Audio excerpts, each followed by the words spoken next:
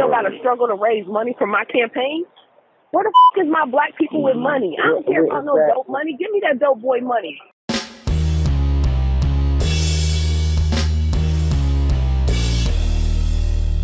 How's everybody doing? My name is Anthony Brian Logan, and today we got to talk about a Democratic U.S. Senate candidate from South Carolina communicating with a prison inmate to install some fake conservatives into the GOP to flip things in favor of the Democratic Party.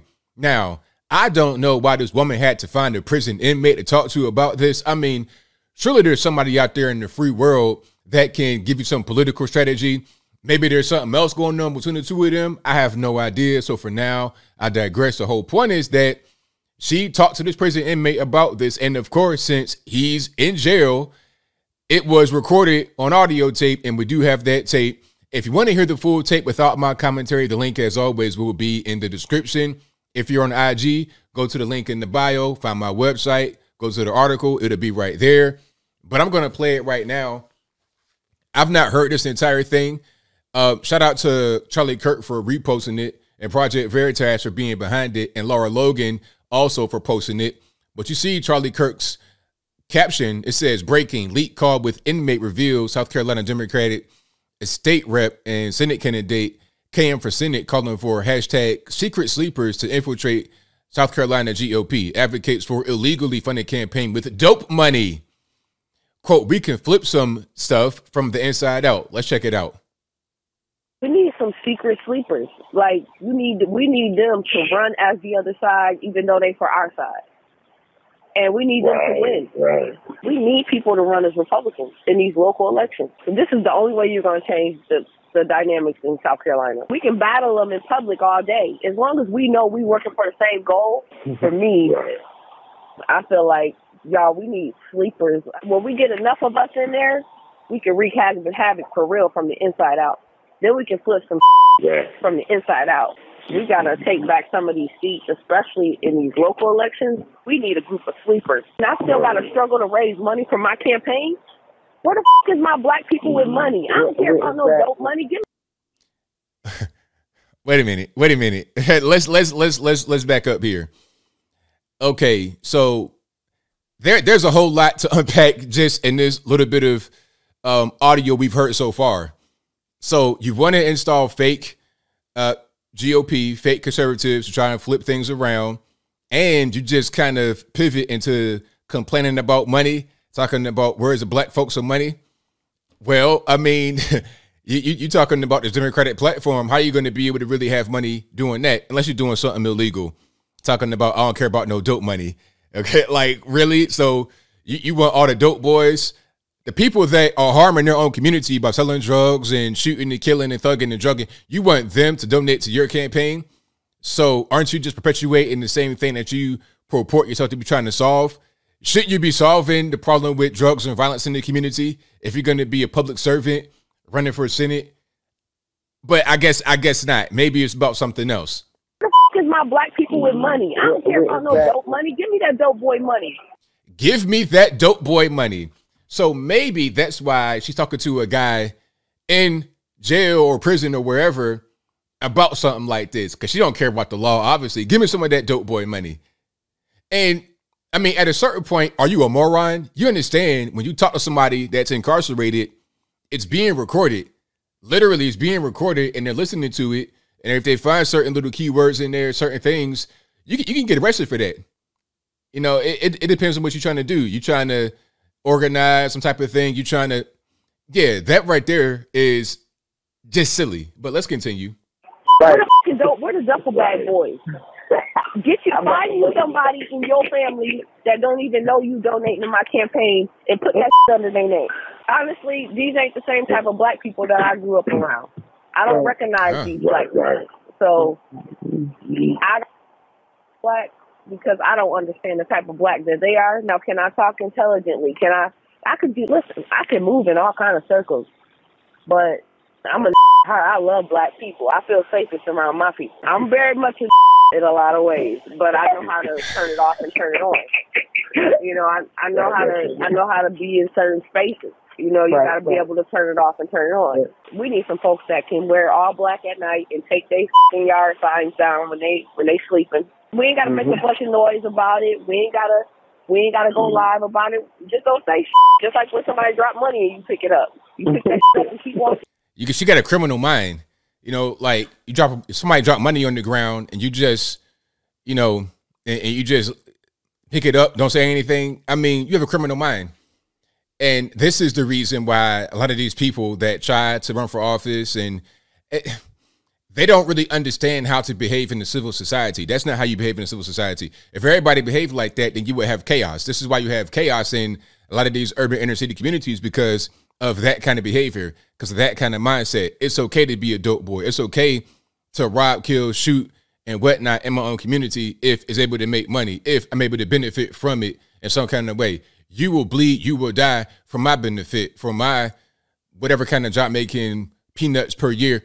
I'll hurt you to do it. That's the mentality. It's the same kind of mentality that says, I'll kill you for $20 you have in your pocket right now. I'll kill you for your chain and your shoes or something like that. That's that mentality.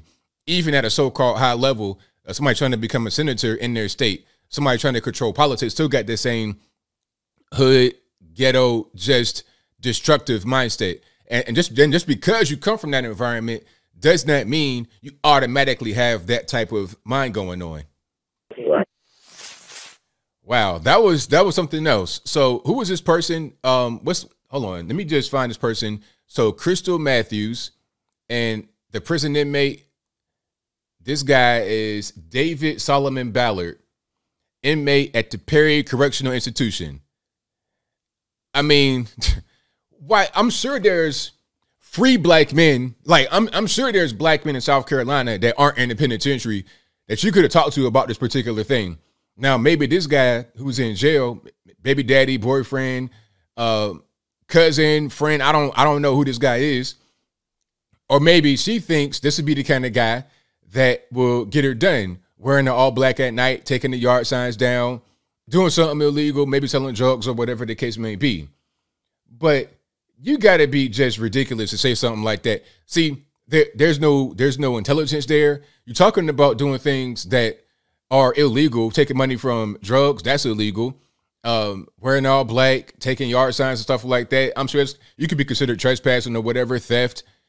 You're discussing crimes, you're discussing illegality on the phone with an inmate who's in prison, jail, or whatever the case may be. You're not smart. Then you want to try to put in some fake conservatives. I've heard about that before, especially among black folks. They say, you know, I've seen some of the fake conservatives that try to come in. I won't name no names, but if you know, you know.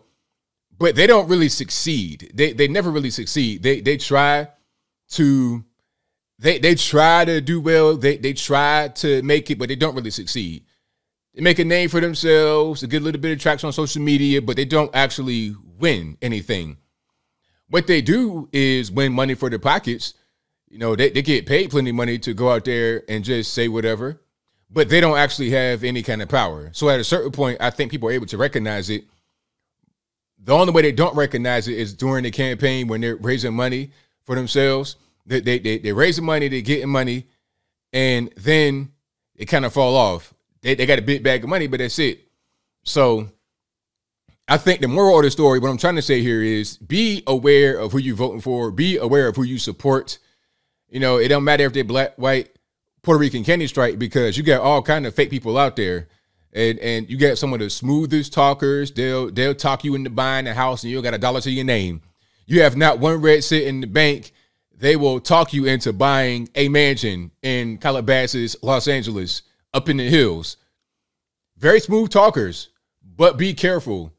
Vet as much as you can, research as much as you can to figure out who you're really supporting. But I think I'll leave that right there for now. And what say you? How do you feel about this prison call? I mean, what type of zero IQ thing was this to do? Whatever your thoughts on that are, please let me know in the comments below. How do you feel about the fake conservatives that are trying to infiltrate the movement or that have already infiltrated? We've seen conservatives vote for things that are kind of questionable. You had the gun bill that just passed and became law in the dead of the night on the weekend. Just, you know, you didn't even see that happening. Okay, because last I heard, they were talking about the Uvalde thing and Buffalo thing and gun reform, and it passed the House, and then it went to the Senate. But it passed the House and the Senate with, like, I think 15 GOP senators voting for it, and then it became law because Biden signed off on it just this past Saturday. Did you hear about that? Maybe you heard about it, but it was overshadowed by the Supreme Court stuff. They do these things very strategically, and they do things years and years in advance, anticipating the next thing got to happen, and then the next thing, and the next thing, and so on and so forth. So this would be very interesting to see how it all plays out when you're talking about fake people being in there. Anybody else is going to get exposed come midterm time. If anybody's able to be voted out, that's seen as kind of a Ryan No fake conservative or whatever. But voting somebody out, that's a good thing. That's great. But let's not replace them with another fake person.